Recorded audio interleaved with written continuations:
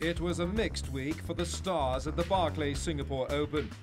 Nicholson was not the only one to struggle on the tough Serpong course.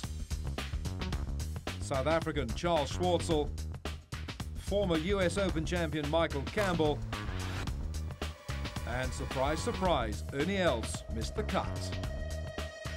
All in all, quite disappointing. I was hoping for better things this week, but that's a game of golf. I tried on every shot. I can promise you that. I just didn't have it this week, and I got to move on from here. But it's disappointing, because I love Singapore, and Barclays is a great sponsor, and obviously, I let some people down, but it's not like I didn't try.